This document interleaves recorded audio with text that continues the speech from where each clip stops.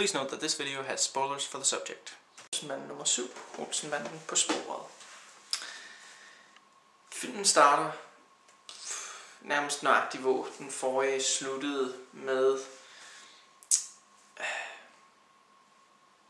teksten, de levede lykkeligt til deres dages ende, og følger familien Bandens liv på Mallorca. Og vi ser bøffen lande, og da han blev introduceret i forrige film, så ved vi med det samme, vi ser ham i denne, at ja, han er ude på noget selvfølgelig. Han vil have hævn for forrige gang. Han er blevet hyret af nogen igen. Deres liv på Mallorca er ikke helt, hvad de håbede på. Kjeld har meget svært ved at håndtere heden. Han prikker håbefuldt til termometret, der så hissigt som svar hæver sig til, jeg ved ikke, 40 grader. Han nævner håbefuldt ved morgenbordet, at måske vil det regne i dag, hvortil Børge tørt pointerer, at det regner kun 15 timer om året på Mallorca. Og det har det allerede gjort for i år. Benny havde jo håbet på, at han kunne bruge nogle flere af de her penge, så han beder Egon ret tit om flere penge. Kjeld er jo også grundet maden. Vi fandt jo ud af i starten af forrige film, at Kjeld ikke var så meget for den spanske mad. Så de får selvfølgelig arrangeret dansk mad til morgenmad. Og Egon pointerer, at wienerbrødene er endda stadig lune. Men Kjeld mener stadig, det er for galt, at der ikke er nogen dansk ost. Egon selv er blevet meget paranoid over muligheden for at miste pengene. Han insisterer på at bære dem på sin person næsten hele tiden. Håndjernet til sin højre arm. En lille rød kuffert. Det ville jo nok have været mere fornuftigt at have dem i en bank dernede, eller lignende, så de ikke kunne stjæles så fysisk direkte. Men nu har han endelig pengene, og det er gået galt så mange gange, så det er jo til at forstå, at han er paranoid. Yvonne kan slet ikke klare det, og hun er blevet lidt af en alkoholiker. Hvilket så leder til, at både Egon og bøffen har 2 hoveder. Og hvilket også gør, at da hun bliver spurgt af politiet, hvordan så han ud, der må hun jo pointere, at det var jo lidt tåget.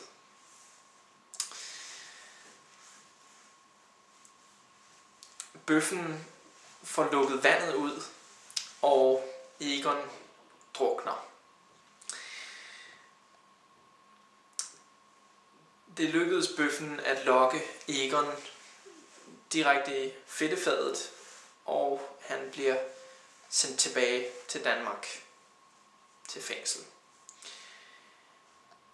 Det er en af dem, der leger med scenen foran fængslet, hvor Egon bliver lukket ud med, at han har travlt, så han kommer for tidligt ud. 2 måneder for tidligt for god opførsel. Han må virkelig have fedtet for dem. Det påvirker også de indledende rulletekster, der simpelthen ikke når at blive færdige, før han er kommet ud. Så kameraet må føres tilbage på porten, zoom ind igen, og så kan rulleteksterne få lov til at køre færdigt. Kjeld og Benny har fået arbejde. Det kalder de det da. Kjelds plan med at udgive sig for, som der står, invalid forsørger, med en slynge, der skifter arm, da han pludselig skal til at bære den her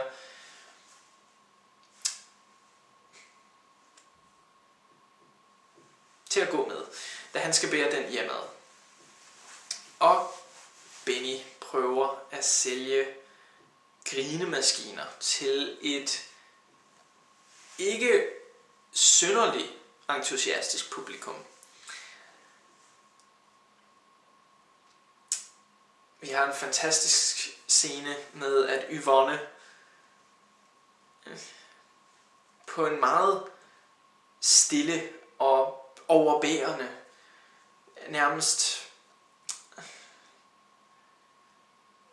i virkeligheden en yderst ubehagelig måde, får forklaret Egon, at det går jo selvfølgelig ikke, og det er for meget, og han må faktisk slet ikke være her.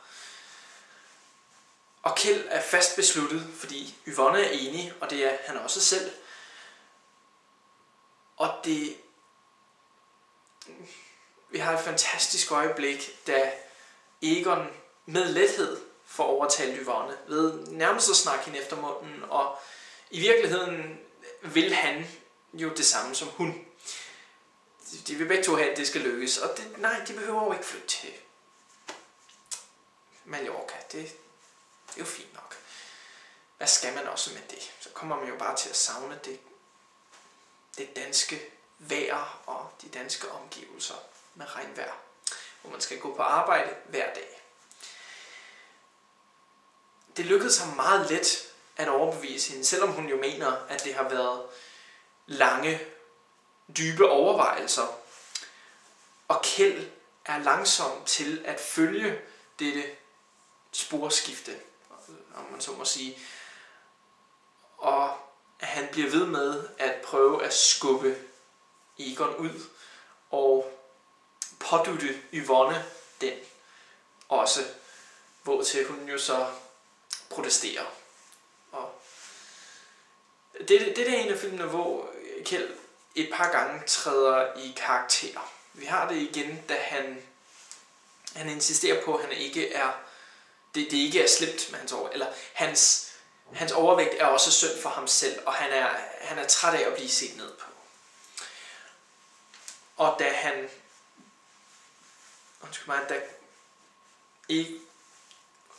da Egon er i kasse og skal bæres, der siger Kjeld meget bestemt, at han bærer ikke flere kasser.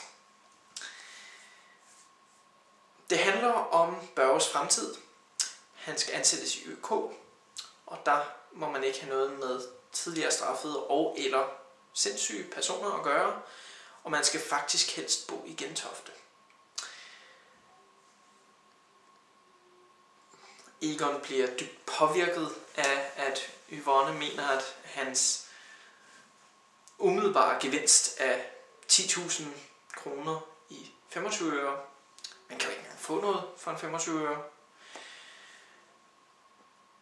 det virker ikke som nok for hende, så han er meget trist, da han forklarer, at han ved, altså, hvor guldbarnet er.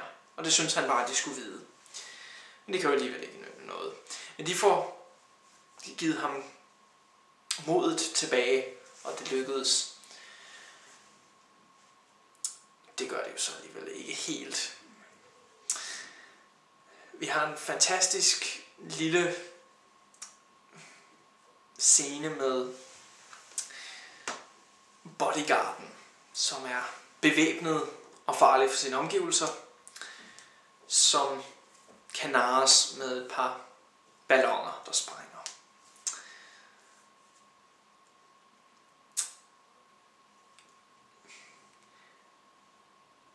Vi har en ganske fin lille scene med, at de skal have kasketter og uniformer for at kunne overbevise folk om, at det her tog altså tilhører dem, og at de har ret til at være der. Det bliver, udover kasketten, der ikke passer på Egon til at starte med, det de må bytte, så er det jo en fantastisk lille visuel element med det her. Benny kommer ind og installerer hatterækken, og de åbner døren indad, og da døren lukkes igen, der er alle 3 hatte forsvundet. Og billedet af, at de alle 3 dukker om hjørnet uden hatte. En af de få gange i hele serien. Det går selvfølgelig galt umiddelbart med guldbarrene, for de er jo tunge, og Kjeld er smelterfed. Og det lykkedes ham at ødelægge bilen godt og grundigt ved at hoppe ned midt på ladet.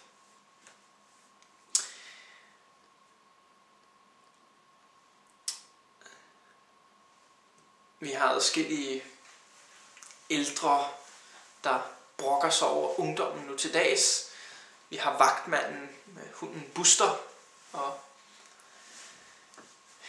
de 2 herlige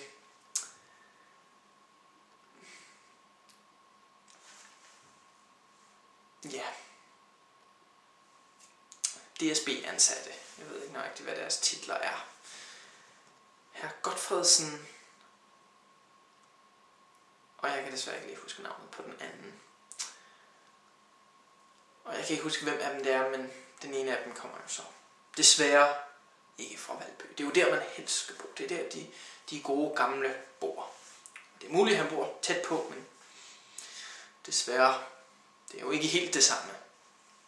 Man skal helst bo i Valby, og det gør jo Børge til en ideel kandidat i virkeligheden, selvom man ikke nødvendigvis kan se det med det samme. Og selvom Yvonne bestemt ikke havde tænkt på det, så bliver hun jo alligevel ganske glad for det. Børge bliver klippet, så han ligner en ung mand eller en pige. Og selvom han ikke står det rigtige sted, han bliver jo hentet op i kontoret der til pulten med alle knapperne og de blinkende lys. Det lykkedes ham alligevel at få givet dem, at få stoppet det andet tog, så banden kan køre videre. Og da det så han får dårlig samvittighed, da han ser, hvordan de her 2 ganske venlige mænd, det går helt i spåner for dem, da det går helt galt, da først signalerne bliver ødelagt af Egon, der mener, at nu er der kun én ting tilbage at gøre.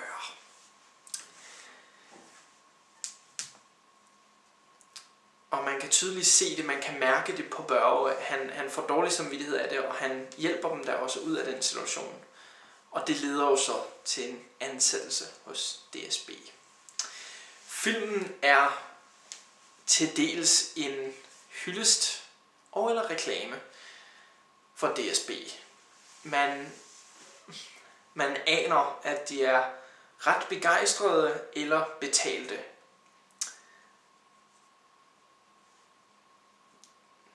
Og ja, hvis man ikke kan stole på DSB, hvem kan man så stole på? Måske var det sådan dengang.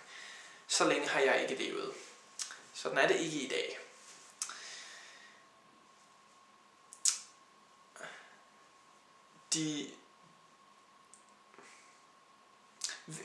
Visningen af togene er rigtig godt sat sammen, hvor det bliver næsten til en symfoni eller en ballet. Det er velkoreograferet. Det passer sammen.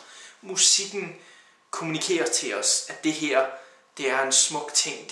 Det hele passer bare sammen. Bortset fra de her særtog, da det går op for, hvor det så efterhånden går op for Egon, at de er jo skiftet til sommerkøreplanen, hvilket bliver etableret lidt tidligere i filmen, men man tænker ikke over det, før at det går lige så stille op for en, at det er jo selvfølgelig sådan, det hænger sammen.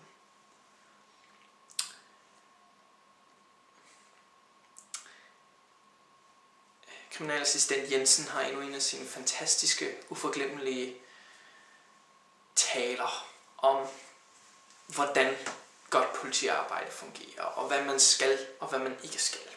Han har jo 25 år i tjenesten, så han skal nok kunne belære Holm, den unge mand, som slet ikke har forstået noget af det hele.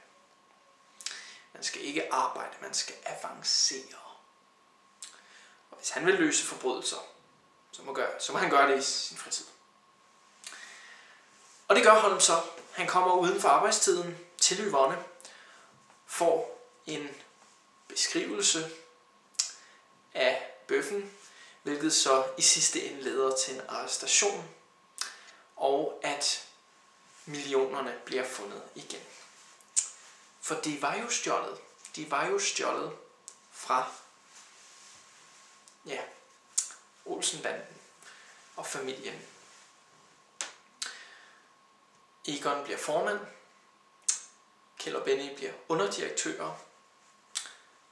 Børge er nu ansat hos Statsbanerne, hvor han ikke kun kan håbe, som i ØK, at blive direktør. Nej, han kan blive generaldirektør. Og så kommer det sidste stød. Efter de tror, at alt er i orden, kommer selvfølgelig skattevæsenet. En detalje, de nok havde glemt, det var sandsynligvis en del af grunden til, at de overhovedet tog til Mallorca, at det var deres endelige mål. For det er jo trods alt en god måde at slippe for det danske skattevæsen. Men når de nu bliver her, så skal de jo opgive disse 90 millioner. Og det kan ikke ses, at de er opgivet som fortjeneste nogen steder. Og derudover er der selvfølgelig en bøde, og det ender på de her 270 millioner kroner. Jeg kender ikke skatteloven, så jeg skal ikke kunne sige, om det er realistisk nok, men det kan vel nok godt passe. Det skal i hvert fald nok passe, at det med bøde og beskatning kommer op og bliver til mere end de 90 millioner. Og hvordan havde de så tænkt det med at ordne det? Noget klip til fredsløse lille.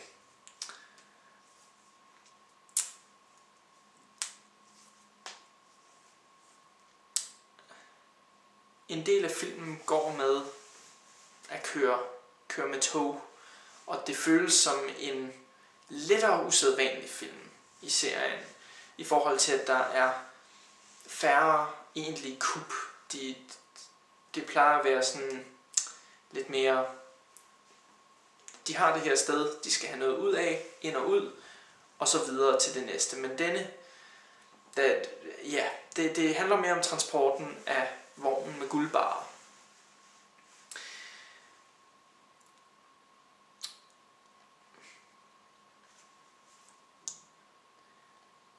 Der er en masse fine små detaljer. Et par gange klipper vi fra, at de kører med guldet hen mod slutningen af filmen, og de forsikrer hinanden om. Kjeld vågner efter at være besvimet af det særtog, der næsten slog dem ihjel. Han var den eneste af de tre, der kiggede direkte mod de to andre, fik jo vendt sig om. Så han vågner og siger, jamen hvad pokker sejler vi? Fordi han kan jo se vand. Og han skal så forsikres af Egon, og nu kan der slet ikke ske mere. Hvorefter vi klipper direkte til bøffen, der jo så, som vi ved, er på vej mod dem. Og bøffen på vejen får jo kørt meget hurtigere, næsten kørt en ung mand på stranden ned. Og det i sig selv er jo ikke så smart, men det bliver kun værre, da den unge mand altså går hen til sin kone og børn og fisker en politikasket op fra tasken. Og med det ganske flot kommunikeret. Vi ved med det samme, hvad der foregår. Og da politiet så ankommer, der er han den første, der stiger ud. Og han er stadig i sine badebukser. Så vi ved, vi kan følge, hvad der er sket. Vi behøver ikke få det sagt, vi behøver ikke at se det i detaljer, men nogle få billeder får det kommunikeret, hvad der sker. Kjeld, der skifter spor og sætter togvogne sammen og lignende, er morsomt. Hans kropssprog er fantastisk. Skovturen, der går godt, da den jo så selvfølgelig ender i Carlsberg-bryggerierne. Og vi når aldrig at se det, men Jensen siger jo, at han har inviteret pigerne fra sædelighedspolitiet, så det lover jo godt. Og han kigger ned, da han møder en fuld politiansat, der står og lader vandet. Han kigger ned, og det går op for ham, at det er simpelthen chefen. For hvor skulle man ellers kigge for at finde ud af sådan noget? Og chefen er jo, som sangen fortæller os, helt med lem. Om han også tager sin stav, det fremgår ikke af sangens tekst. Og Jensen får en antydning af, at nu vil han blive forfremmet. Jeg tror, at det var næser og hatter, der gjorde det. Der gjorde udslaget.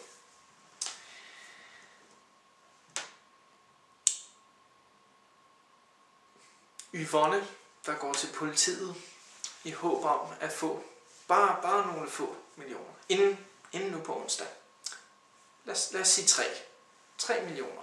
Det mener hun godt, politiet vil kunne forsyne hende med. Indtil de nu får opklaret det. Hun ved godt, hun ikke kan forvente 90 millioner. Det ligger de jo ikke inde med.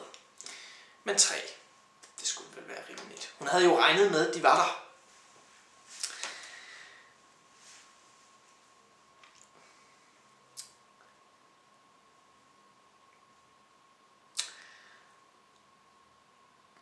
Og det er nok mere eller mindre, hvad der er at sige om denne her af dem.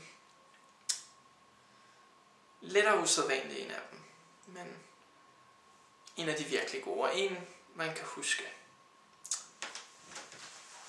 I've reviewed other parts of this series, the links are in the description box. Please rate and comment, and hey, if you like this video, that subscribe button's just waiting for you to click it.